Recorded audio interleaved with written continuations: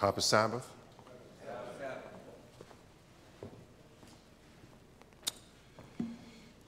You know, friends, we're told in Testimonies for the Church, Volume 6, and page number 61, the perils of the last days are upon us. Do you believe that?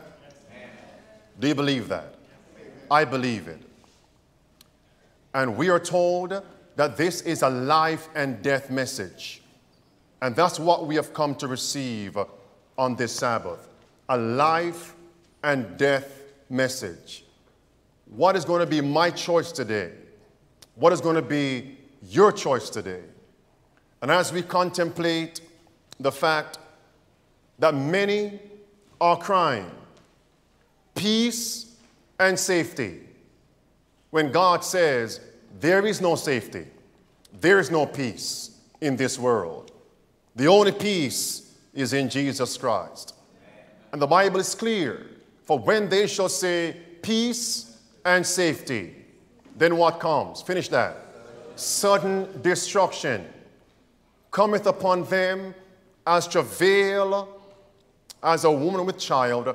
And the Bible says they shall what? Not escape. Our only peace and safety is in Christ.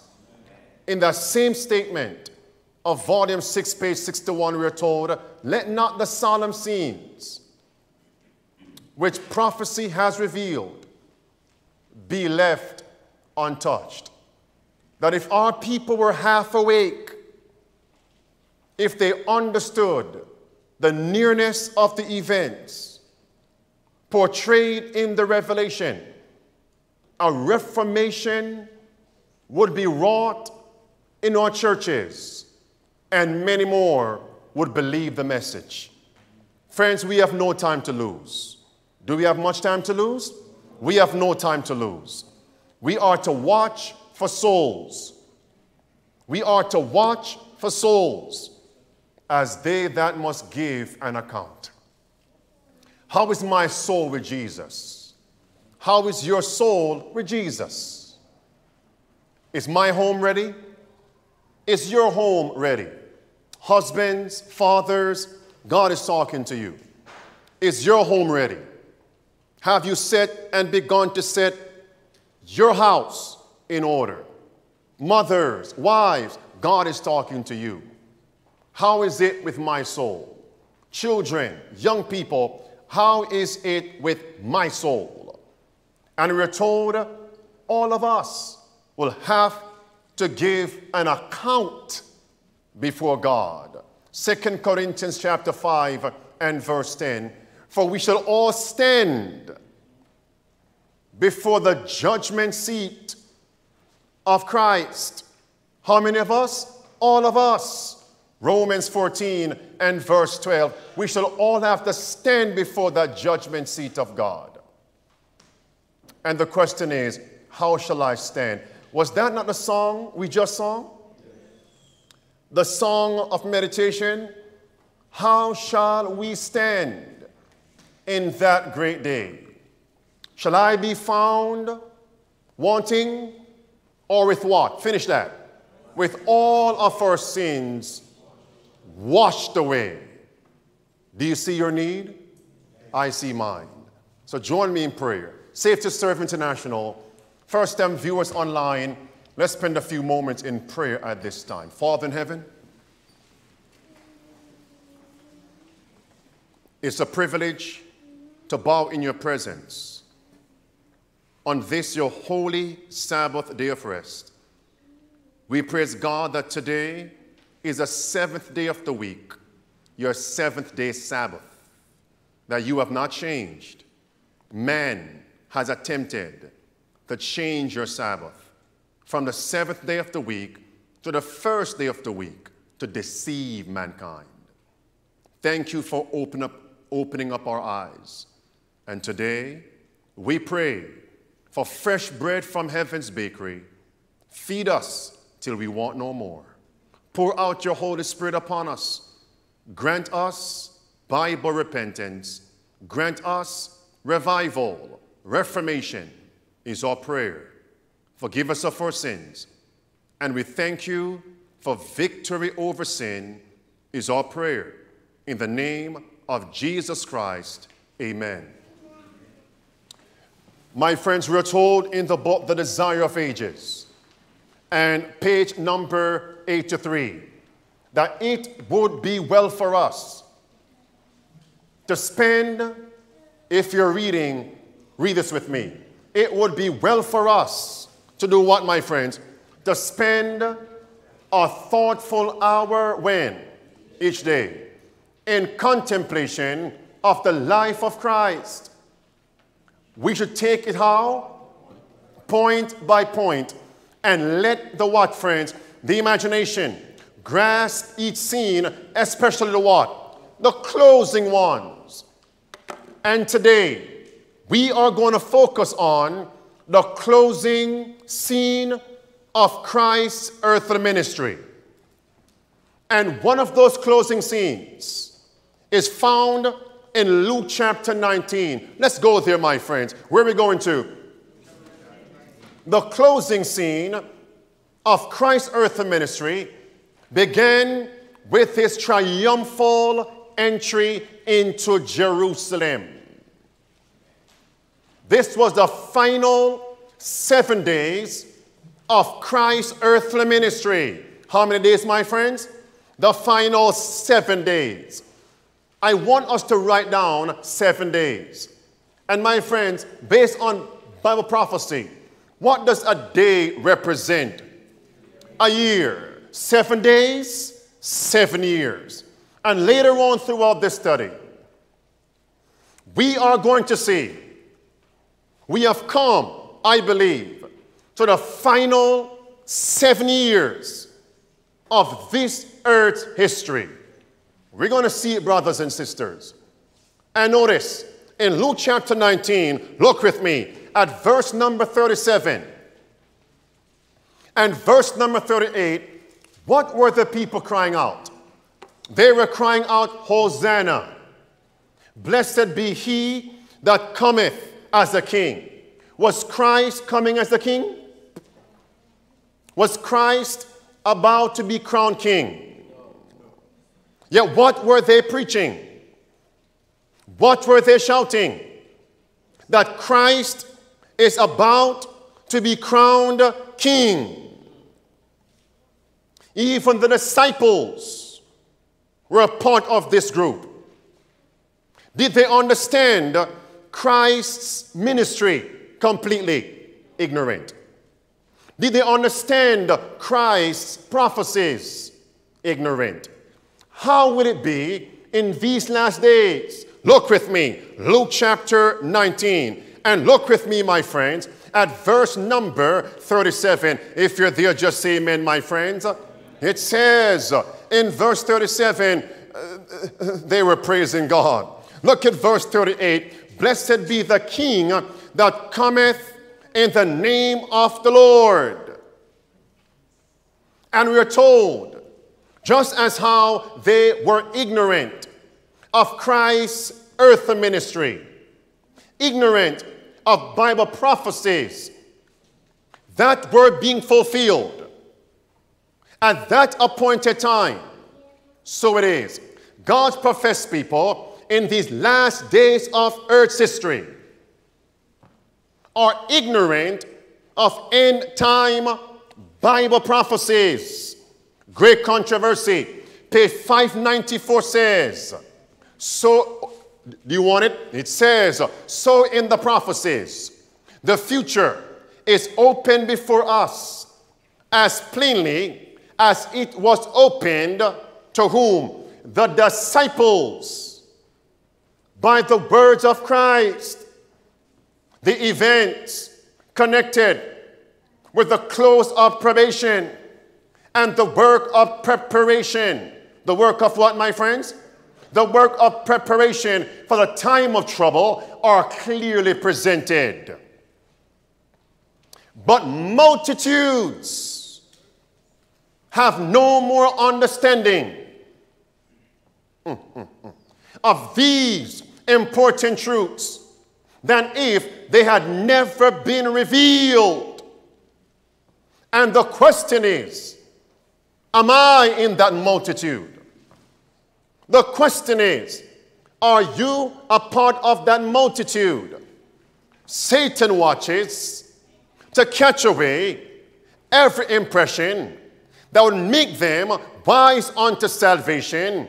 It says, and the time of trouble will find them how, brothers and sisters? Will find them unready. I don't want to be in that group. How about you?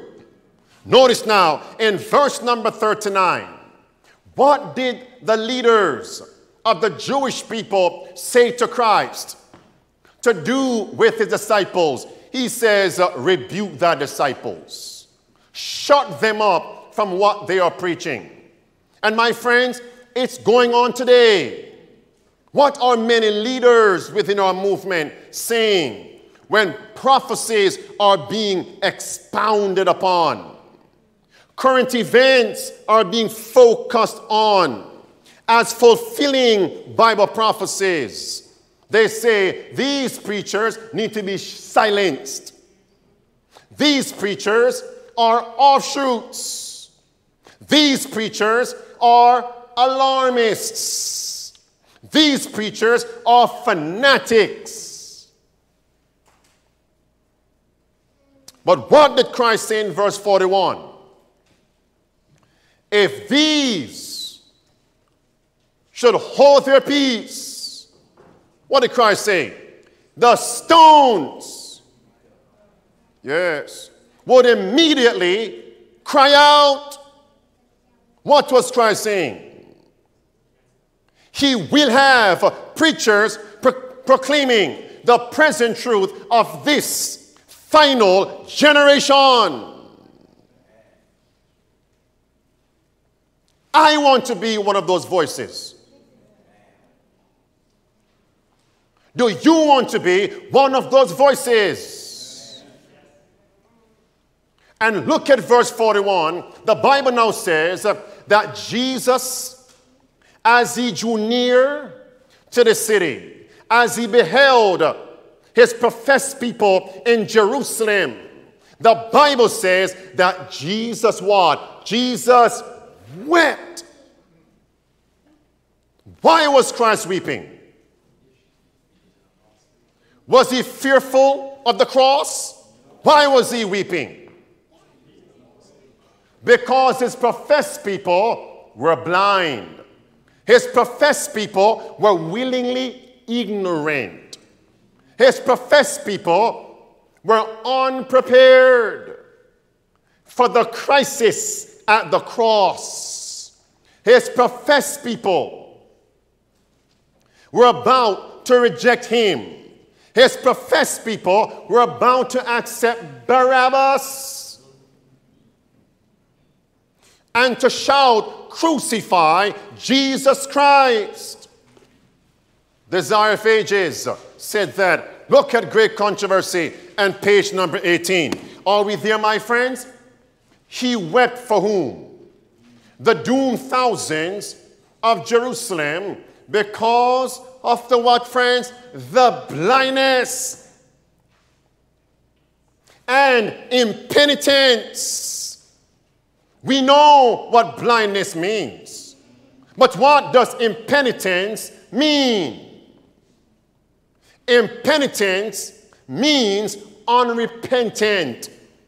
So why did Christ weep? Oh, brothers and sisters, is Christ weeping today? It says, watch carefully, brothers and sisters, blue words, the loss of even one soul is a calamity infinitely outweighing the gains and treasures of a world. But as Christ looked upon whom? Where? Jerusalem. The doom of a whole city, a whole nation. Jesus wept. Last sentence, red words. Christ saw in Jerusalem a what, brothers and sisters? A what? A symbol of the world.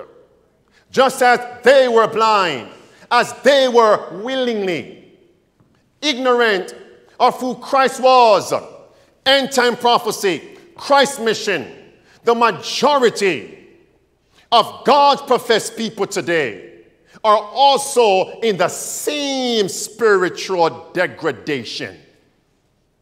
Wake up, brothers and sisters. And Christ explains why he wept. Go to verse 42 of Luke chapter 19. Are we there, my friends? Have you ever seen a trench dug? Anybody? What's a trench? A what?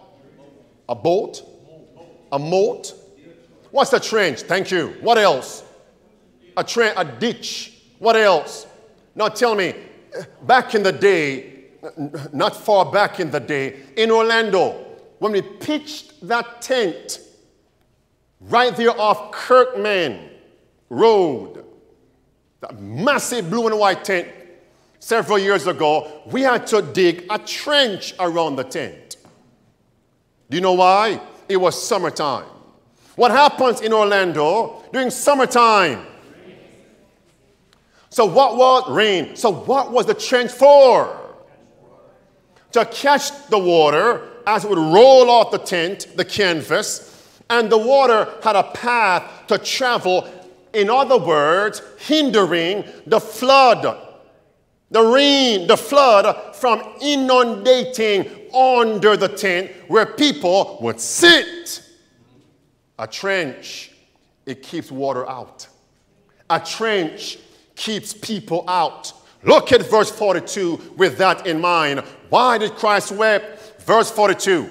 Are we there? Saying, if thou hast known, even thou, at least in this thy day, the things which belong unto thy peace. Let's read now. But now, but now, they are what? They are hid from thine eyes.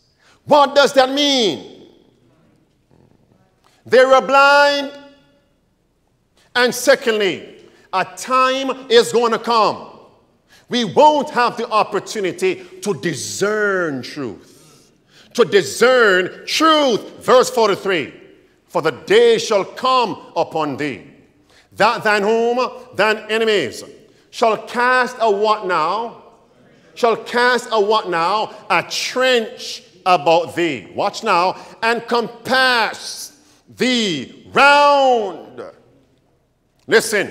And keep thee in. And what now? So what was the purpose of that trench? To keep you in. On how many sides? If they lock you in on one side, you can go to another exit. No, keep you in on how many sides? On every side. What's a trench? There it is, brothers and sisters. The trench, a ditch, by the way. The actual word trench in the Bible is connected to a military takeover. It's right there. A military barricade. None go in, none go out. Look at verse 44. Are we there? Verse 44 now says, watch carefully, and shall lay thee even with the ground, and thy children within thee, and they shall not leave in thee one stone upon another, because, let's read now, thou knewest not the time of thy visitation. So why was Christ weeping? They did not know the time, the signs of the times. But were those signs clear? They were willfully ignorant. And as it was at the first advent, how shall it be just before the second advent of Jesus Christ? They don't understand the time of their visitation. Was that prophecy fulfilled? Under which Roman general? His name was Titus in the year AD 70. Did Titus set a trench around Jerusalem? Could anyone exit Jerusalem? No. No. Did they perish in Jerusalem? But before Titus descended upon Jerusalem and set a trench around Jerusalem, who came in the year AD 66? Approximately 3.5 years earlier. What was his name? Cestius. But brothers and sisters, when Cestius surrounded Jerusalem, what happened? Supernaturally, he retreated. And some faithful Christian, they saw what could have happened. They saw what should have happened, and they fled. Why? Because they saw what will happen. Because the prophecy said it will transpire. But the majority said, mere alarmist. They scoffed at the prophecy. They mocked the prophecy. They said that this would never take place. The Bible and history confirm they remain in Jerusalem. What happened when Titus came, brothers and sisters? Look at the screen. There it is. The first sentence, Cestius surrounded Jerusalem. It's right there. Last sentence, the faithful Christians, they took their flight. But now notice, when Cestius retreated, red words on top, who came next? Titus. What happened, brothers and sisters? We are told that Jerusalem was destroyed. And all the professed people of God who remained in Jerusalem were also destroyed. And why? Because they knew not the time of their visitation. And what was so remarkable is this: what transpired in Jerusalem had transpired years before. History was repeating. Go to Deuteronomy with me. Where are we going to, my friends? Deuteronomy chapter 28. Look with me carefully. Was there another power that destroyed Jerusalem? What was his name? Nebuchadnezzar. Of what country? What nation? Babylon, brothers and sisters. Look with me. Deuteronomy 28. Are we there, my friends? Look with me at verse number 56. If you're there, just say amen. The tender and delicate woman among you, which would not adventure to set the sole of her foot upon the ground. For delicateness and tenderness, her eyes shall be evil toward the husband of her bosom, and toward the son, and toward her daughter, and toward her young one that cometh out from between her feet. What were they doing, my friends? They were eating their children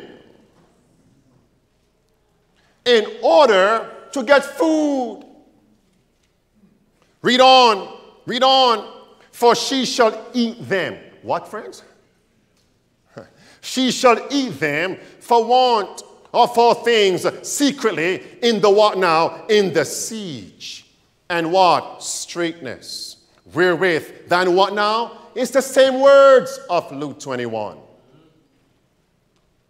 Thine enemy shall distress thee in the gates. Go to Lamentation chapter 4. Where are we going to, my friends?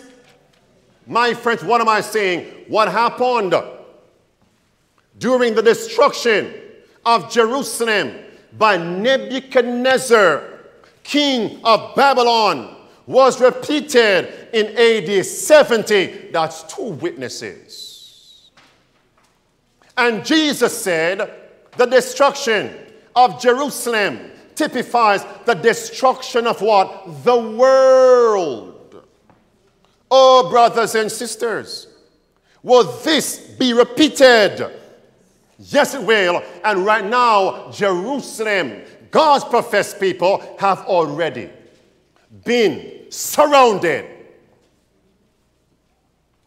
But many people are scoffing at the prophecy. Yes. They mock the preaching of present truth. They ridicule these messages.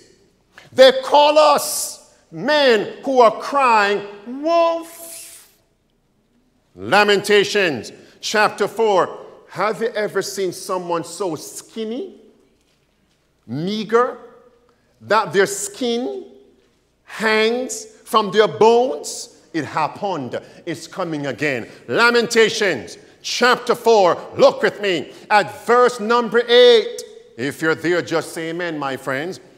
The second part of verse 8 says, their skin cleaveth to their what? Their bones. The skin is withered. The skin is become like a stick. So meager. The Bible says they look like a stick. Look at verse 9. They that be slain with the sword are better than they that be slain with what? Hunger. That's it. For these pine away, stricken through for want of the fruits of the field. Verse 10. The hands of the pitiful women have cooked, have boiled, have steamed, barbecued, French fried, curried their own children. Ketchup and pepper sauce on the bodies of their children. All because when the signs came that, look, we are being surrounded, the signs are here, we can buy, we can sell, and because some of these signs have somewhat retreated, many are saying it will never happen. But the Bible says you'll eat your children in the coming crisis. The young will kill the elderly and eat them for food. During the destruction of Jerusalem, the history said that people were eating their belt, eating their sandals to get food, as if belt and sandals can nourish the body. It's coming again, brothers and sisters. Look at the screen here. September 24th. What says the headline here, friends? How many of you shop at Costco? Whether presently or you did. It says Costco limits what? Purchases on paper goods. Even on water. Key items amid what, friends? Supply chain. The supply chain delays. The very ones who claim to be able to solve these problems are the same ones who are creating the crises. The Hegelian dialectic. Create the crisis and then present the solution. Order out of chaos. And this is now my opinion. Great controversy, page 589.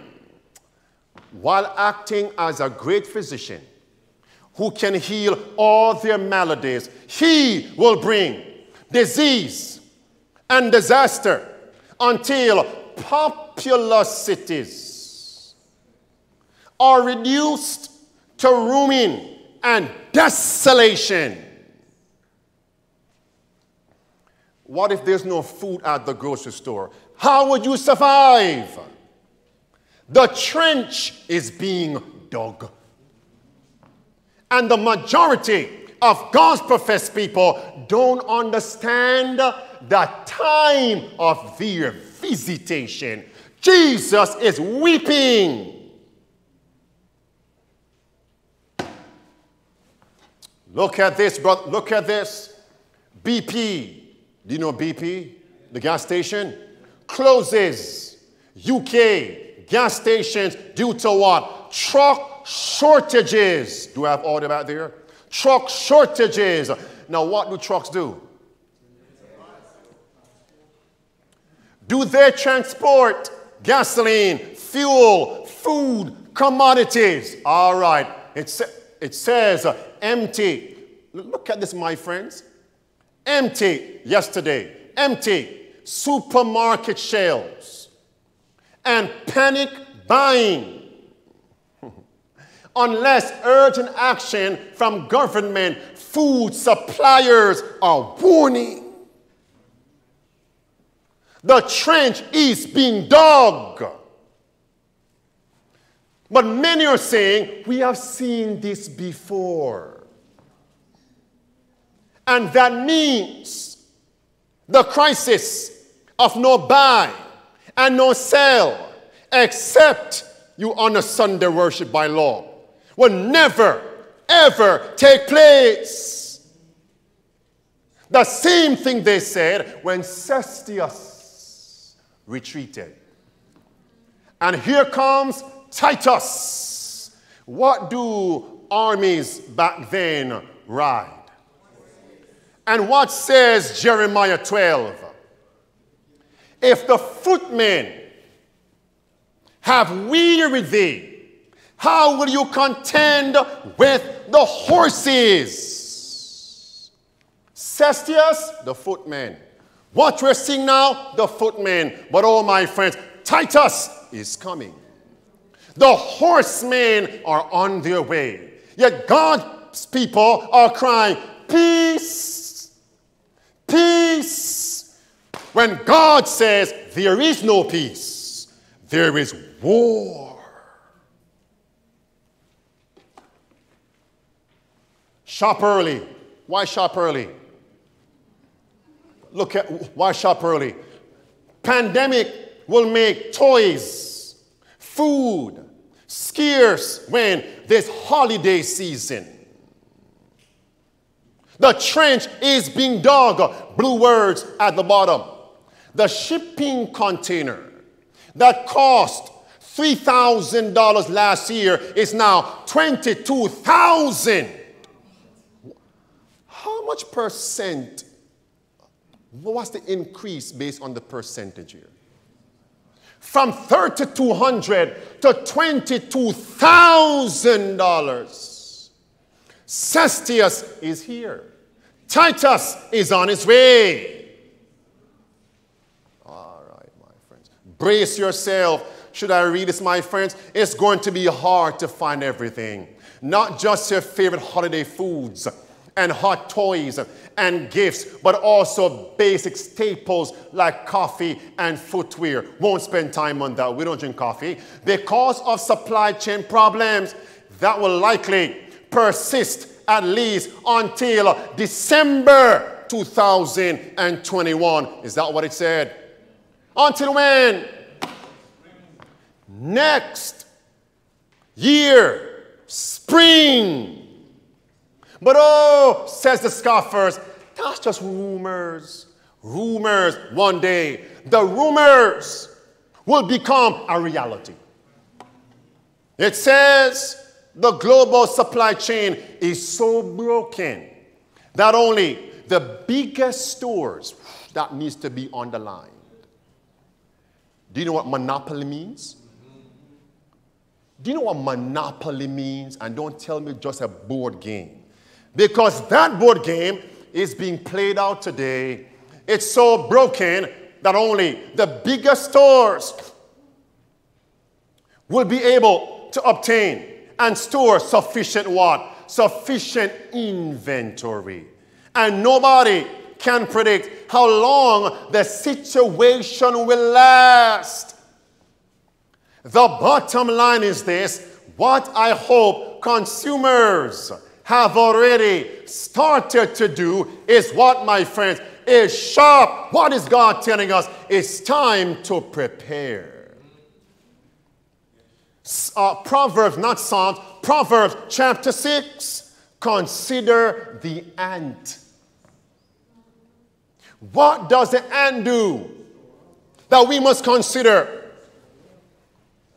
The ant stores up for the time of rain, a time of want, a time of crisis.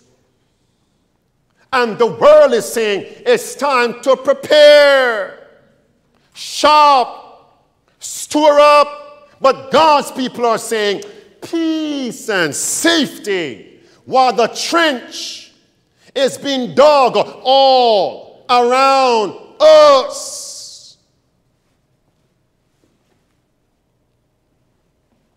Another massive shortage of what?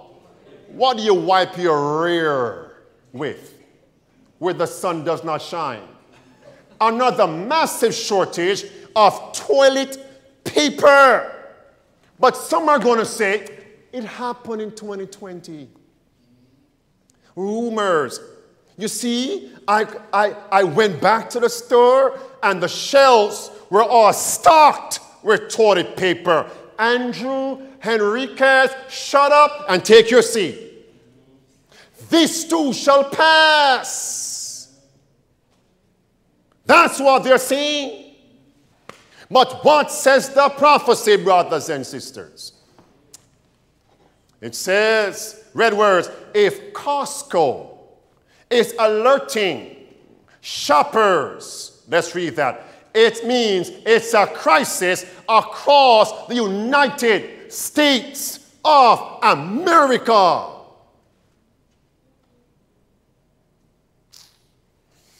Product shortages, as bad as they were in the beginning of the Pest-19 crisis, COVID, or what, friends, are coming back. Cestius is here. Do you see my brother? Do you see it? And Titus is on his way. Give me some audio, preacher. Listen attentively. Less choice and higher prices. That's the warning for Queenslanders this Christmas. Lockdowns, border closures and a global supply chain crisis means there will be a shortage of almost everything from gifts to groceries. From what?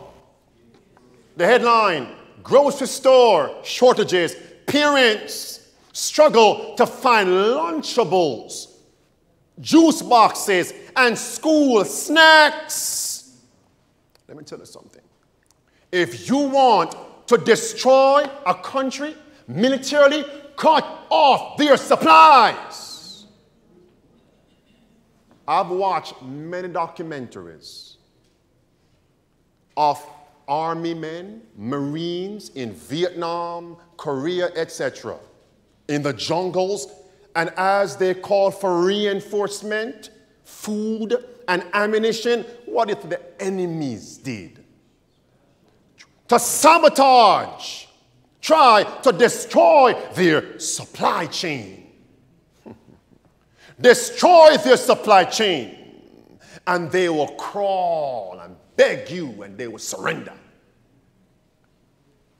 Monopolize, control food, commodities, supplies, and the people will bow to receive food. It is Satan's devilish plan. The trench is being dug all around us. Kamala Harris, listen. Grocery store shortages comparable to 2020. Are you what? Are you what? Are you prepared for lack of supply? Are you prepared? Audio preacher back there. Thank you, preachers. Listen. My name is Shun Lei. I'm the volume.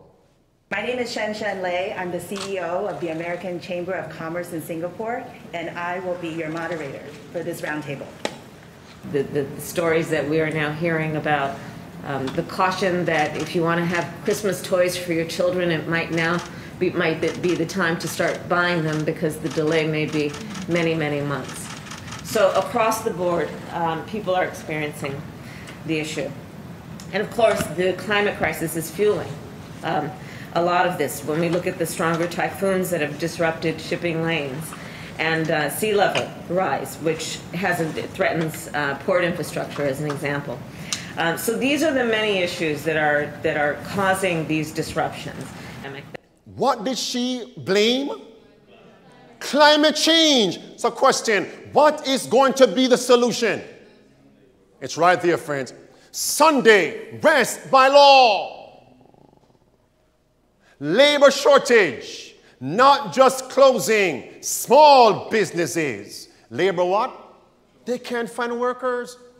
Not only are they blaming climate change for the crisis, but they're also blaming people who have not received the Pest-19 inoculation, but shattering entire retirement plans.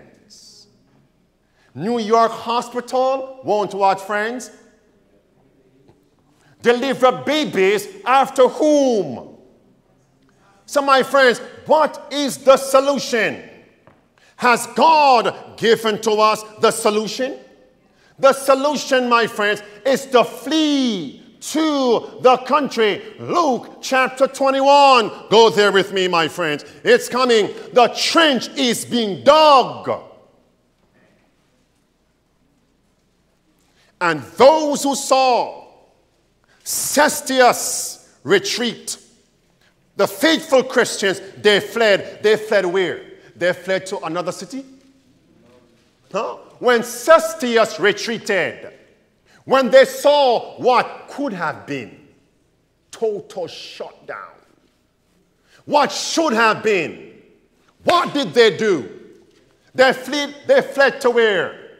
Not to another city. They fled to the mountains, the country, the rural district. Luke chapter 21.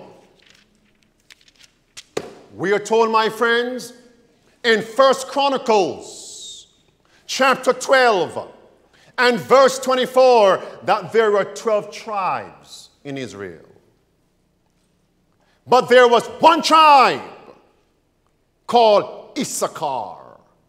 Men who understood the times. Men who knew what Israel ought to do. Where are those men today? The trenches are being dug. Who understand the times? And what Israel, God's professed people, even SDA people, ought to do.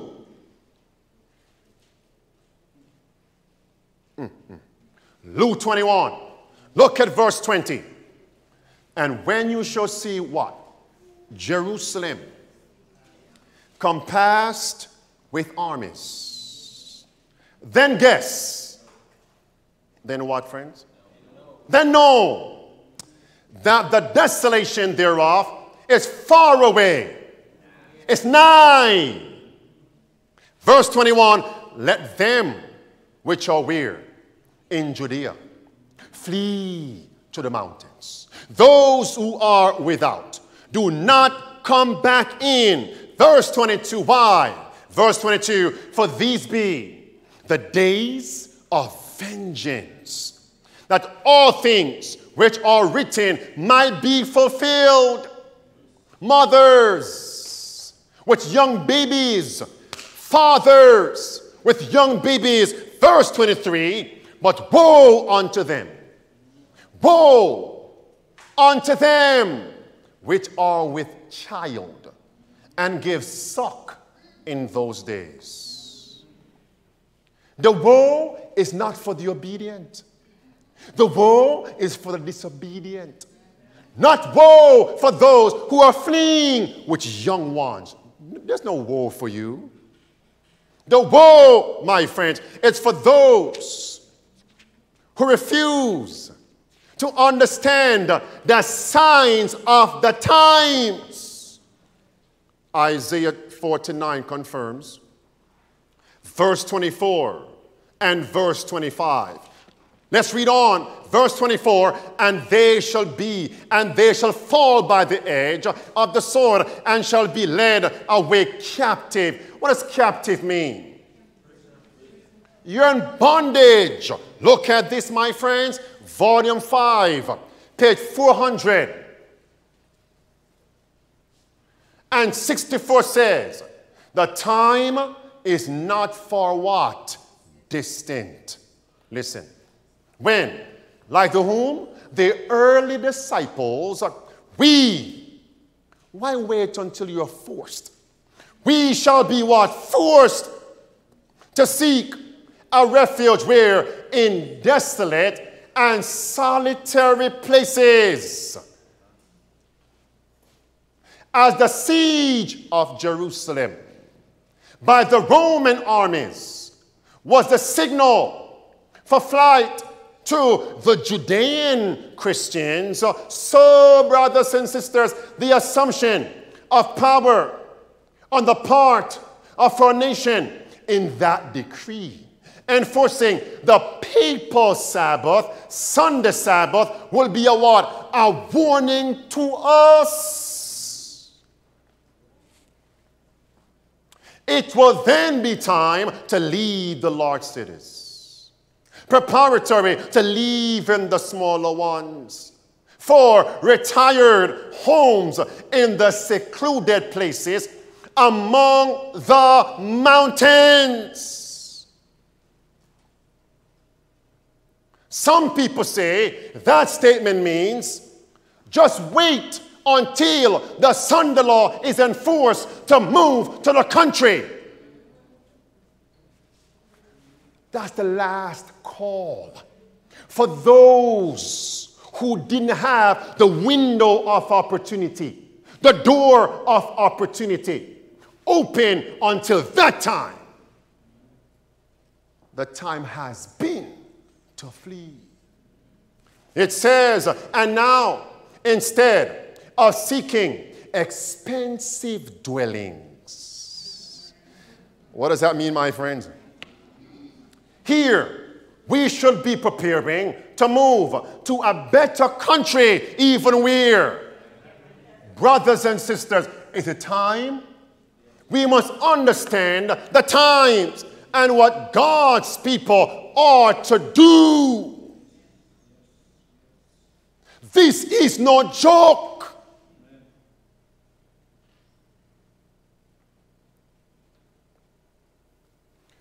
Just before Jerusalem was destroyed by Titus, we are told that there was a man. For 7 years. How long?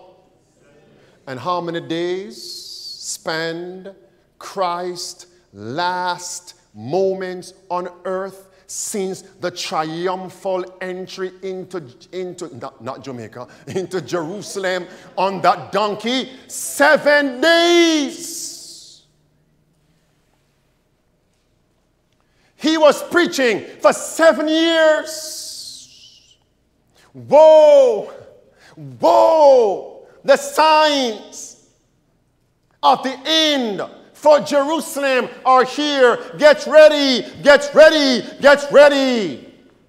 But the historical record said that same man died in the siege he prophesied about. And the next sentence, Sister White says, not one Christian died, perished in Jerusalem. What does that mean? Come on, what does that mean? What does that mean? It's more than just preaching. It's more than simply talking about these things. It's more than lip service.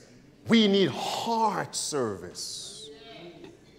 Going beyond theory, we need practical steps. It means you can be talking about these things and still be lost. For 7 years. Do you know what's striking, my brother?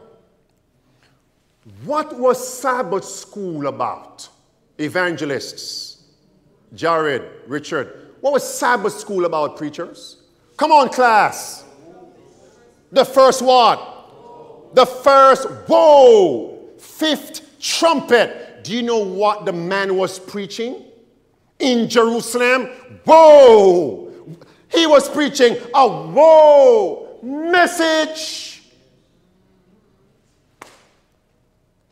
Yet was lost in the same woe that he proclaimed. Great controversy. There it is. For 7 years, a man continued to go up and down, up and down, up and down the streets of Jerusalem, declaring the woes that were to come upon the city. Oh, my friends, a voice from the east, a voice from the west, a voice from the four winds. Destruction is coming from all four corners. I wonder if he was preaching Luke 21, Luke 19, and verse 43. Your enemies shall cast a trench about thee to keep thee in on how many sides? On every side from the four corners. Blue words in the middle. This strange being was imprisoned and scourged, but no complaint escaped his lips. But why put yourself in that predicament to be captured? When all the Christians fled after Titus retreated. So what was he doing there? Cestius. So thank you so much. So what was he still doing there? The sign had come that their probation had already been closed. To insult and abuse, he answered only, woe, woe to Jerusalem, woe, woe to the inhabitants thereof. His warning cry ceased not until he was what? Red words. He was slain in the siege he had foretold. Next sentence. Not one whom. One more time. Not one Christian perished in the destruction of Jerusalem. So who was he? Who was he, brothers and sisters? So what is God saying to us? For 7 years, I believe we have come to the final 7 years of this earth's history. I believe sometime between the year 2020 and the year 2031, you'll find the last 7 years of this earth's history. Now, surely, 2020 to 2031 is not 7 years. What I'm saying, between that time, that decade, you'll find the final 7 years of this earth's history. I believe we will see a son the law within that time period. I believe it, friends. I believe it. Look at the screen. I covered this in March of this year. How long will the plan of redemption continue for? 6,000 years. A second quote. 6,000 years again. That's all, friends. That's all. And the last 1,000 years, we spend where? In heaven. All right. When Christ died on Calvary's cross, how many years had passed since man sinned? 4,000 years. 4,000 years. And what date was Christ crucified? I'm telling you, my friends, between 2020 and 2031, we will find the final 7 years. That's Bible and Spirit of Prophecy. Watch this. But we are told time has not been a test since 1844. And it will never again be a test. I'm not setting a date. I'm giving you a time period. Get ready. And by the way, you can die the next moment. Am I ready? Are you ready? Do you think the way how things are going on in this world can last for 20 more years? You are deluded if you believe that. The final years are here. Now watch. Watch. What date have the UN set to solve all world problems? What year? Red words at the bottom. What year they set? The year 2030. Do you think they're moved by Satan? Yes. Do you think the devil wants to wait until 2030? Satan, if he had a choice, would not wait until 2030. Why? That's more time allotted for people to receive present truth, become converted, and get others converted. Satan wants to shut things down right now. Revelation chapter 12, verse number 12, the Bible says, Satan, rejoice, ye that dwell in heaven, and he that dwell there. But woe unto the inhabitants of the earth. Why? The devil, the dragon, is come down upon you. Why? With great wrath. Why? Because he knoweth that he has but a what? Long time? A short time. So praise God, things have been delayed a little longer. 2030, move on. And who was behind the Paris Climate Agreement? Who? The Pope of Rome. Past that. Jesuits add their voice to the climate change policies. Jesuit says, we have our deal. And what is the purpose of Jesuitism? To overthrow Protestantism, liberty of conscience, and reestablish papal supremacy.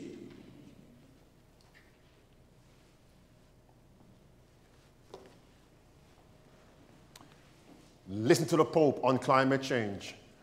Red alert, blue words. At the bottom, what year have they set? What year have they set?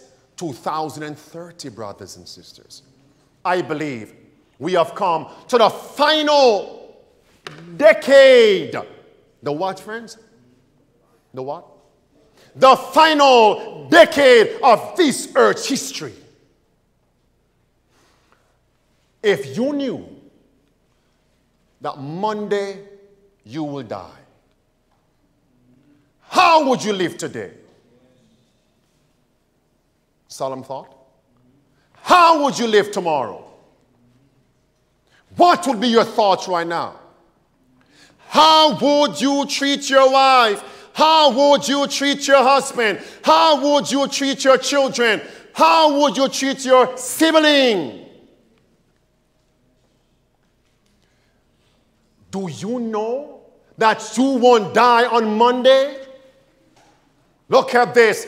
What are they blaming for climate change? The principal thing.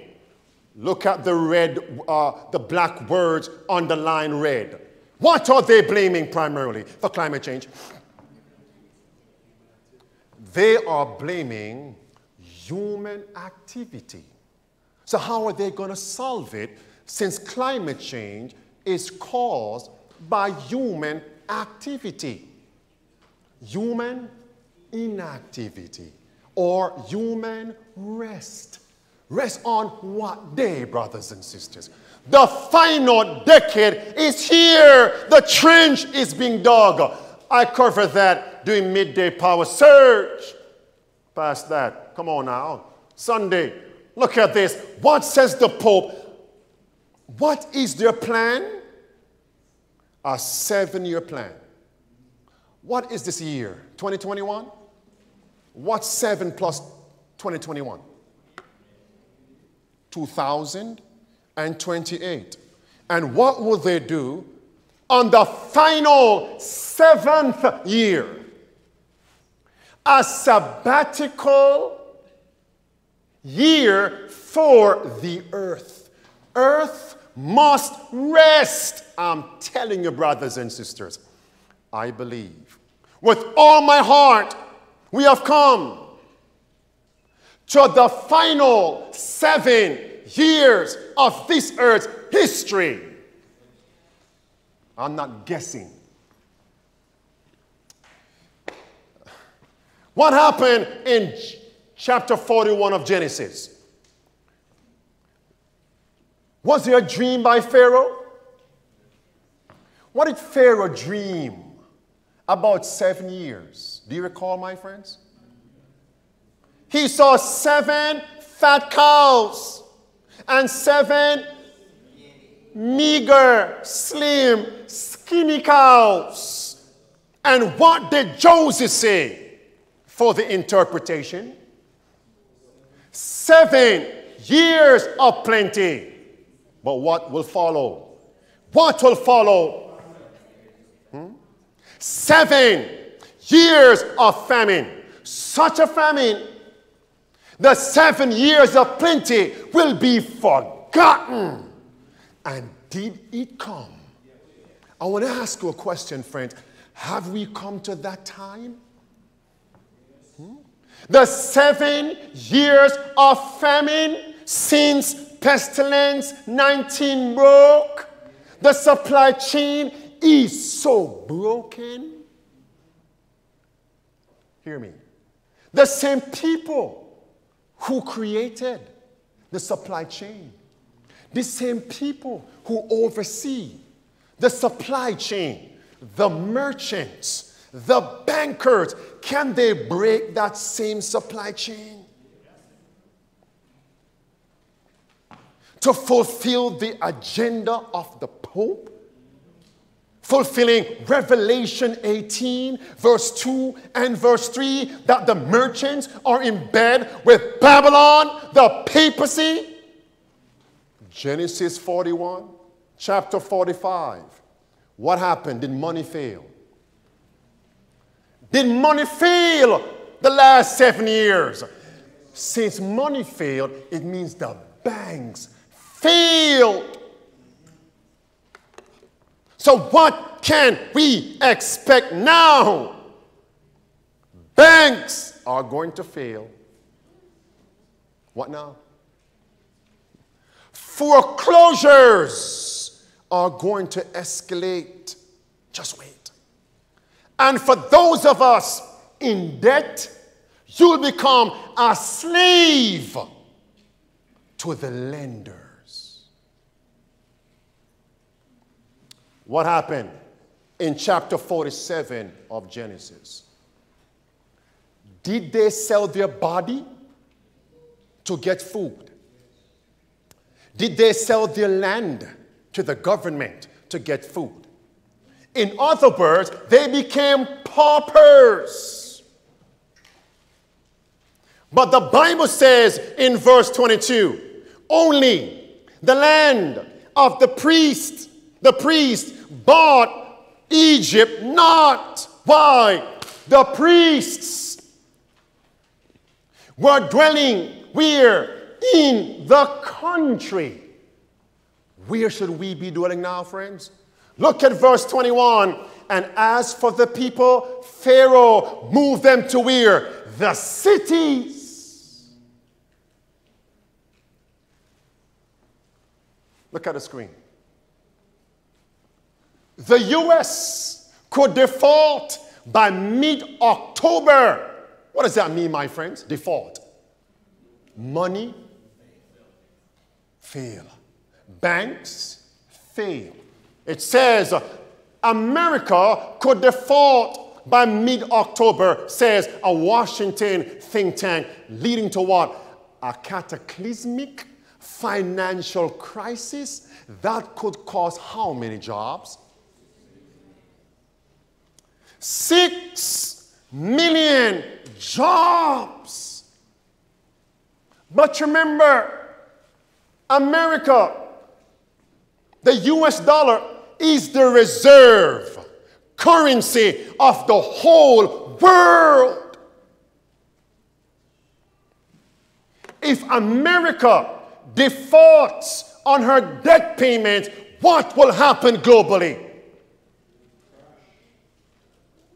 A financial meltdown, worse than 1929. Can they do it, friends? Look with me at Luke 21. Can they do it? And what would they call for to bring back temporal prosperity? What will they call for, friends, to bring back temporal prosperity? A Sunday law to return to temporal prosperity. And the Pope said the same. Sunday, rest by law to care for the poor. My friends, in the final 7 days of Christ's earthly ministry, he warned us to stay clear of a sneer. And what was that sneer? Financial debt. What am I saying? In order to endure the Pest-19 policies, get jabbed in order to work. No jab, no job. If you are not in debt, you can say, keep your job. I'm standing for liberty of conscience. But for those who are swimming in financial debt, for those who have been inundated in debt, will have to bow that knee. Here's my arm. Just to earn $1. Sneer. 1 Timothy, go there with me, my friends. Issachar understood the times and what Israel ought to do. Where are we going to? Look at verse 6. It says, but godliness with contentment is what, friends? What does that mean? But godliness with contentment is what? Great gain. Amen? Skip on down. Verse 7. We brought nothing into this world, and it is certain we can carry how many things out of it? Nothing. Verse 9. Verse 8. And having food and raiment, let us therewith be content. Do you have food stored up? Do you have food on your property? Come to verse 9. But they that will be rich fall into temptation and what? And a snare. Verse 10, for the love of money is the root of all evil, which while some coveted after, they have erred from the faith and pierced themselves through with many sorrows. And Christ said in Luke 21, take heed, lest your hearts be overcharged with surfeiting and drunkenness and the cares of this life, and so that day come upon you unawares. For as a snare shall it come upon all that dwell upon the earth. In order to be prepared for that Sunday Lord time period, you have to shun debt, financial debt, as you would leprosy.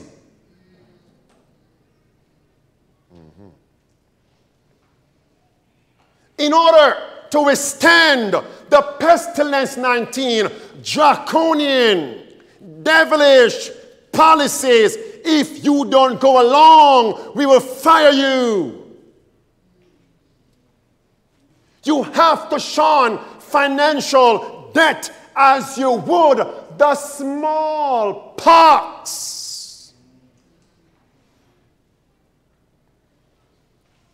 One reason why many people are bowing the knee to Caesar's magic bullet, Babylon's elixir, is because they're in financial debt.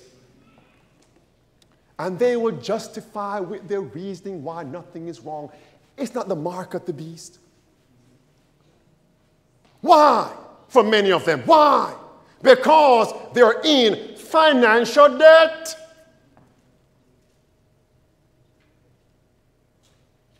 Are you seeing this, brothers and sisters? And those who are in financial debt, it means you have been inflicted by leprosy. What, Pastor? Yes, leprosy. America runs on what? Have you ever seen the slogan for coffee and donut? What is that place called? Coffee and donut shop? Orange and red, I believe. America runs on what? America is drunk on Dunkin' Donuts and coffee. America runs on Dunkin'. That's the slogan. Dunkin' Donuts. But now, what says this headline? America runs on credit. Brothers and sisters, credit score. Listen, to buy a cell phone, for some people, they check your credit for some plans. To buy whatever, clothes and a home, to get it all revolve around credit, which in some respects points to debt. The system of America has been designed to keep the people in what? Financial debt. Even if you have the money to buy a car, a house, some places say, no, you have to allow us to run your credit score. America runs on credit. And the people run into financial debt. America runs on credit. And God's professed people run into debt.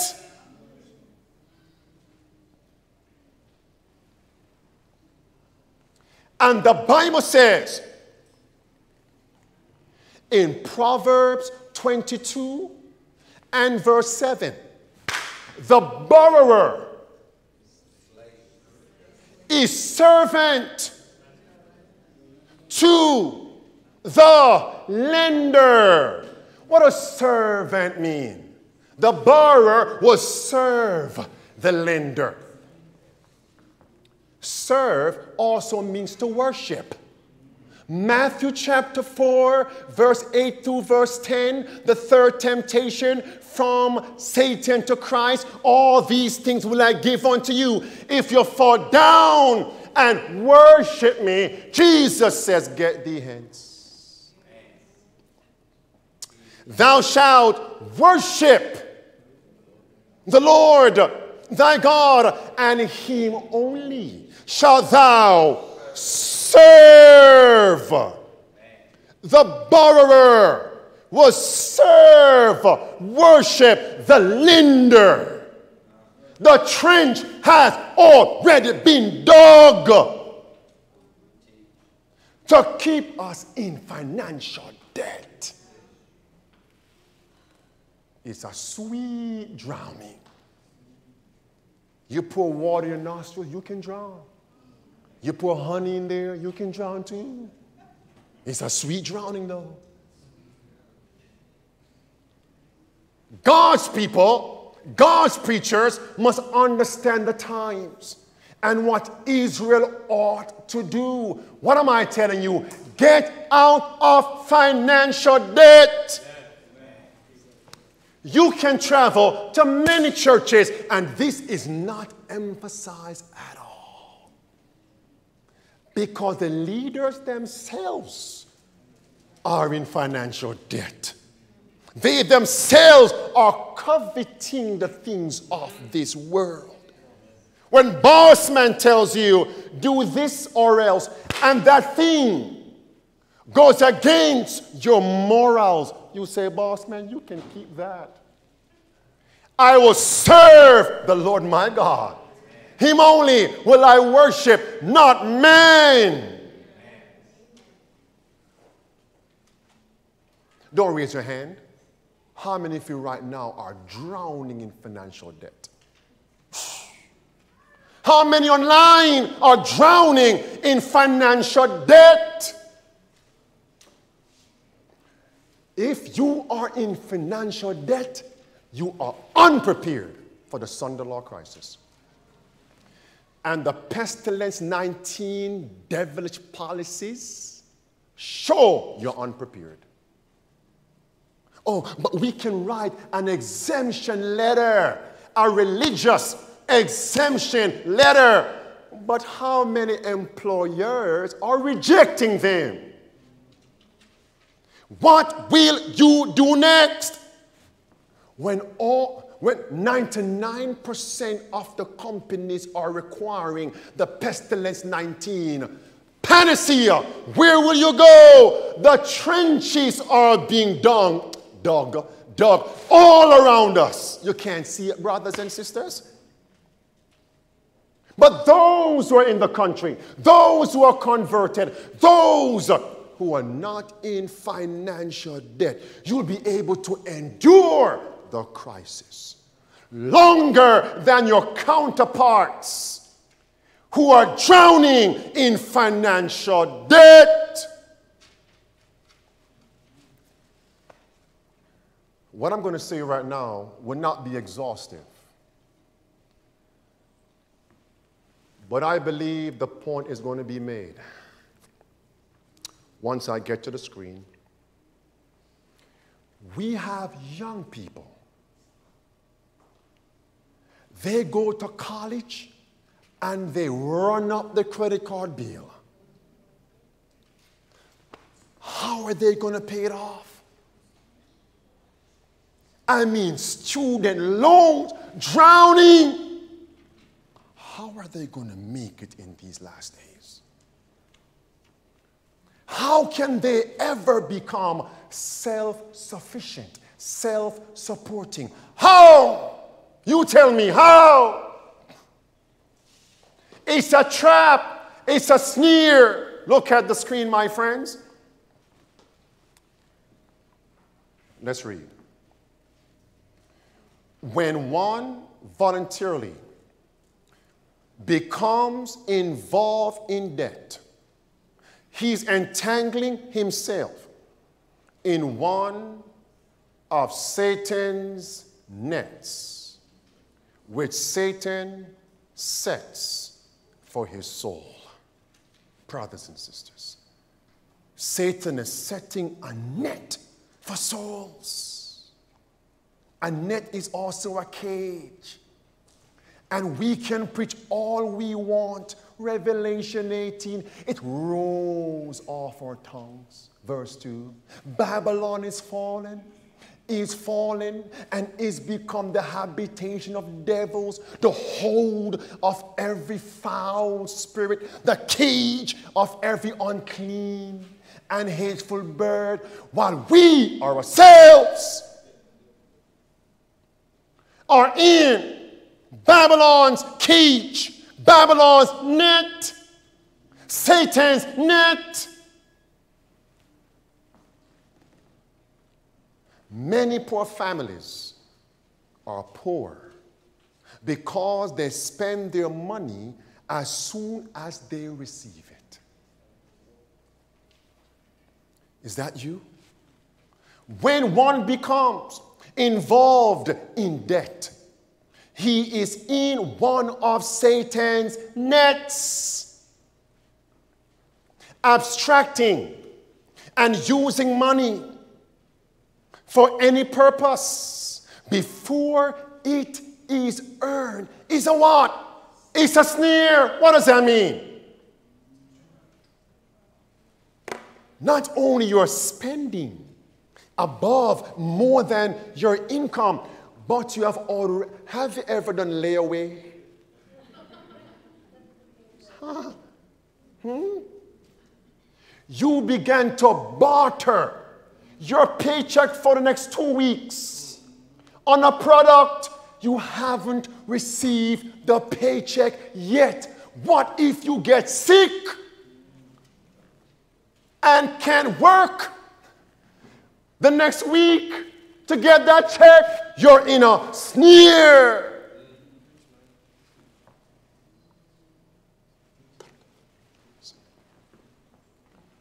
Everybody, first sentence, what it says. Red words. We should what? We should shun debt as we should shun what? The leprosy. Anybody here wants COVID-19? Yeah. But you run right into debt. Both are a pestilence, a virus that kills. Shun the incurring of debt as you should shun leprosy. Oh, no man what? Romans 13. Be determined never to incur another debt. Deny yourself what, friends? 1,000 things rather than run in what? Debt. This has been the curse of your life. Getting into debt. Let's read. Avoid debt as you would what? The smallpox.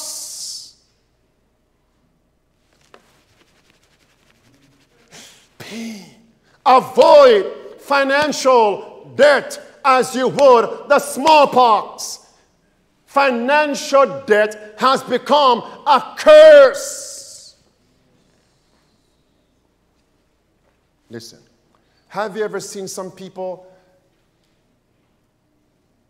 they prey on the ignorant in the church?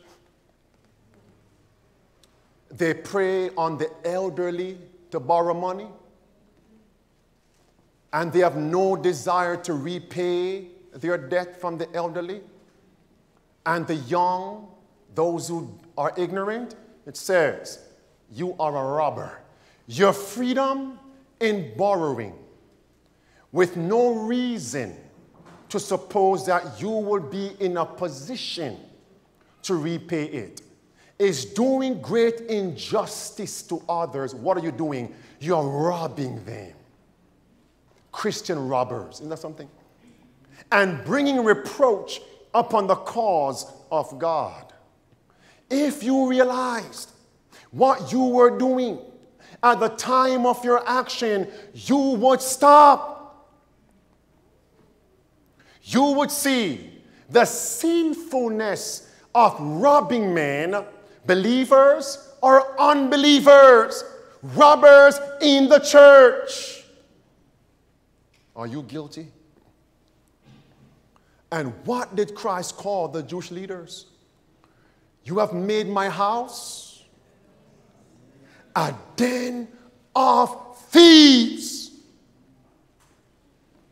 You bring a reproach upon the cause by locating in a place, let's say Orlando, Florida, where you indulge laziness for a time. And then you are obliged to run in debt for provision for your family. These are your honest debts. You are not always particular to pay, but instead you move to another church.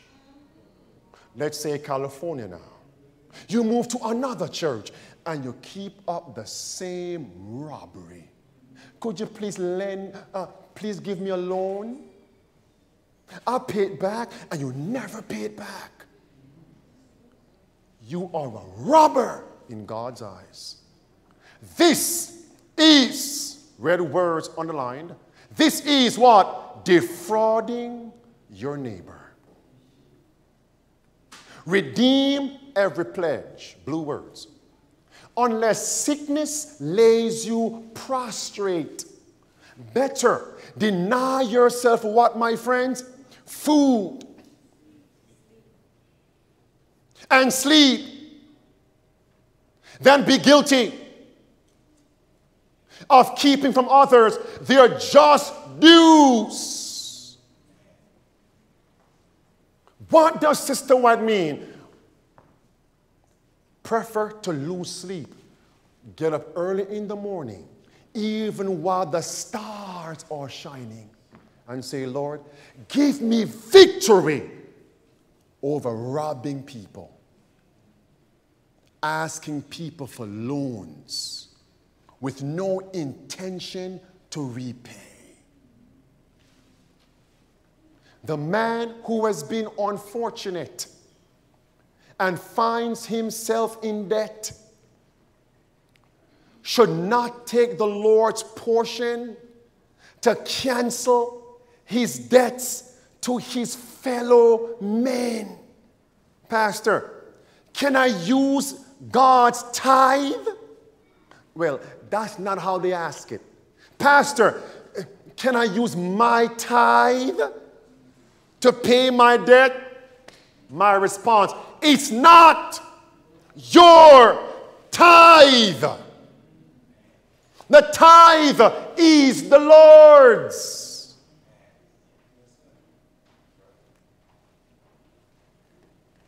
Listen, don't do that.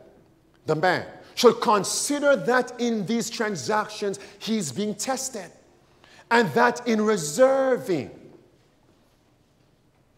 the Lord's portion for his own use, he's what? Robbing God, the giver. He is a debtor to God for all that he has. Let's read. But he becomes a double debtor. A what, friends? A double debtor when he uses the Lord's tithe and offering in paying debts to human beings. A double debtor, a double sinner, a double robber, a double thief. Listen, unfaithfulness to God is written against his name in the books of heaven. The man who will rob God, listen to this, is cultivating traits of character. That will what? That will cut him off from admittance into the family of God. We're above. What does that mean? You will be lost. Shun death as you would leprosy, the smallpox. Stop borrowing. Live within your means.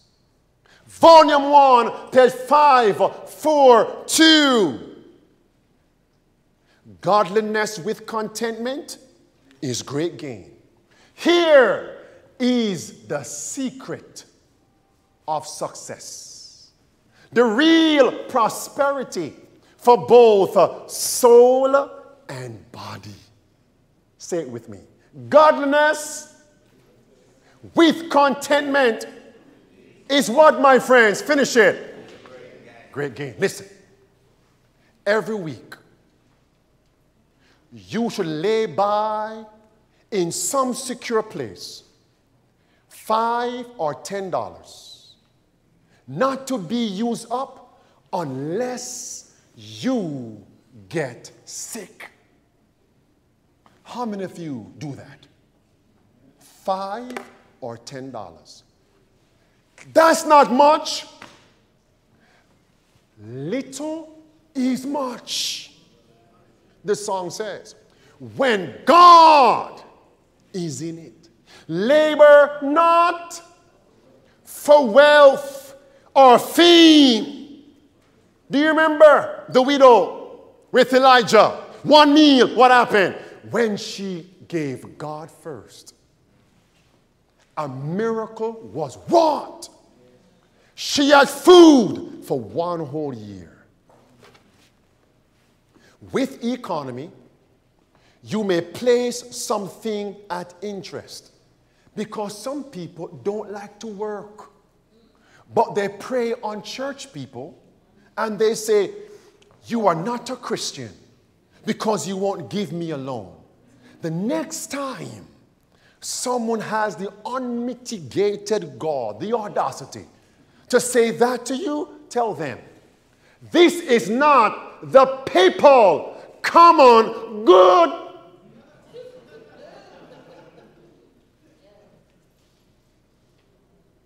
Go tell the Pope that. Blue words. With wise management, you can save something after paying your debts. I have known a family receiving how much money, friends? $20 a week to spend every single penny of this amount, while another family of the same size, maybe 4, 3, 5, 6, 7, receiving less, how much? $12 a week. Lay aside $1 or $2 a week managing to do this by refraining from what? Purchasing things which seemed to be necessary, but which could be what? Dispensed with. Stop satisfying your lust and your want. Satisfy your needs. You are not an ambulance. Wah, wah, wah, wah, wah. You are not an ambulance. Wah, wah, wah, wah, wah. Just your needs. Philippians 4:19. My God shall supply all of your all of your needs according to his riches in glory by the man Christ Jesus. How many of you like porridge? I don't like porridge. I like porridge, but I don't like it runny and thin. I like it thick so I can chew it. And I can sprinkle some of my goodies inside there, fruits and some other things. Yeah. but you can't feast on porridge every day. But in order to shun debt, if you only can afford to buy cereal and eat cereal every day, do it so you can shun financial debt. It says, how many of you ate cereal this morning? Don't raise your hand. Or porridge. Make a solemn covenant with God that by his blessing, you will pay your debts and then owe no man anything. Let's read. If you live on porridge and bread, now I can say, your bread and your waters shall be sure. Now I can say, your bread and your porridge shall be sure to get out of financial debt. Hillary, tomorrow's on porridge? Amen, honey. Listen. Have you ever seen a big ship? Do you know a small hole can sink the largest ship? Watch this. Take care of the pennies, and the dollars will what? Take care of themselves. It takes pennies to make up a dollar. All right. It is the mites here and the mites there that are spent for this and spent for that and spent for the other that soon run up into dollars. Deny yourself, at least while you are walled in. I like that. You're walled in with debts. You're surrounded. You put yourself in a trench. Debt, walled in. Work them off how fast? As fast as possible. Listen, when you can stand forth as a free man again, owing no man anything, you will have achieved a great what? Victory. Let's read. The smallest leak has sunk what? Many a ship. I close. How much better is this plan than for students to go through school? Red words. And at the end of their course, leave on the what? A burden of debt. So what would God say to Oakwood University? Southern Adventist University, Andrews, and the rest who don't have a system for the children, students to come in and leave debt-free. But they leave burdened with financial debt. Is that God's order? It's Satan's plan. I remember even as freshmen coming in, they had the loan people on the campus to sign you up. Stafford loan. You remember Stafford? Who is Stafford, by the way? It says, how hard, blue words, it will be for them to meet the financial problems that are connected with pioneer work in foreign lands. That's why many of our young people cannot become missionaries. Why? They are drowning with student loan debt. Red words. And what a burden someone will have to carry until the debts incurred by the student have been what? Have been paid. I could say so much on that, my friends. Listen, the land boom has cursed this country. Are we living now in a buyer's market for homes or a seller's market? Which one? A seller's market.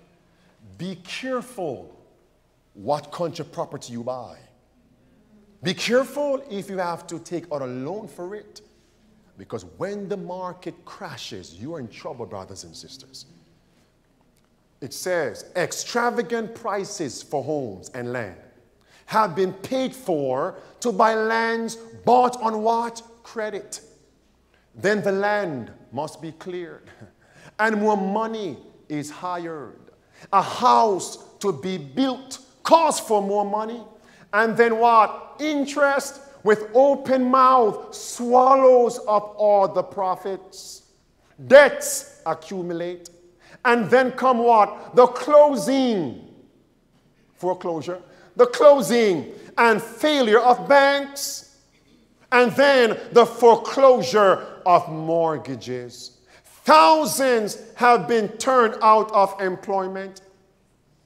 Families lose their little all. They what? They borrow, and then have to give up their property and come out how? Penniless. Now, there are a few instances where you have to mortgage something, credit something, but you know how you're going to pay for it. You know how. But the majority of us don't do it. It's a snare. Listen. Now, the case where a man owns his place clear is a happy exception to the rule. Merchants are failing. Families are suffering for food and clothing. No work presents itself. Poor men will invest their last shilling in a lottery gambling, hoping to secure a prize. And then they have to beg for food to sustain life or go hungry. Many die of hunger, and many put an end to their existence. What does that mean? They commit suicide. The next sentence says, the answer is in country living and growing your own food. My last words. Some of us are in financial debt so deep, we don't see how we're going to get out of it. My first words, do not become discouraged. Look at getting out of financial debt as getting out of a spiritual debt. Do we owe a spiritual debt to God, the law? We have all sinned. We are debtors. Can we pay that debt? Can anyone pay that spiritual debt? We can't. So what do? We find one who can and who has paid that debt. And the first thing we do, one, surrender all to Jesus. And from that day, we choose never to sin again, because it was our sin that made us debtors. That's the first step. No more sin, so now Christ can pay off the balance and clear the books. In the physical sense, today we must make a covenant with God. I will not borrow again. No more loans. I choose to get out of debt. Next, as God pays the spiritual debt, He will now give you wisdom, resources, and put you around others who can assist you to pay off the financial debt. If it makes sense, amen? All right, let's close, friends. Here it is. You ought not to allow yourself to become financially embarrassed. For the fact that you are in debt weakens your what? Faith. And tends to discourage you. And even the thought of financial debt makes you nearly what? Wild or what? Insane. Blue words. Don't falter. Don't be discouraged. Don't turn back. We were all debtors to divine justice. But we had nothing with which to pay the debt. Then the Son of God, who pitied us. Let's read now blue words. Everybody. Paid the price of our what? Redemption. Praise God, brothers and sisters. Beloved, I was in financial debt over $100,000. Hillary didn't know how we would climb up out of it. But we determined never borrow, never take out loans, never again. Gave God our will, gave God our all. We were faithful with tithes and offerings. And brothers and sisters, I received a letter one day, paid in full. By whom? I don't know. I didn't check it. That letter, I framed it.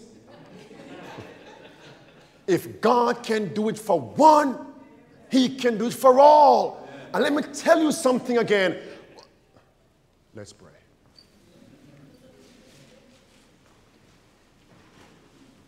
Father in heaven, who today say, Lord, I have heard your words today. I'm convicted. I'm asking you to deliver me from debt, financial debt and spiritual debt. If that is you, raise your hand right now and send God the word. You want deliverance from that debt. Father in heaven, save us, we pray.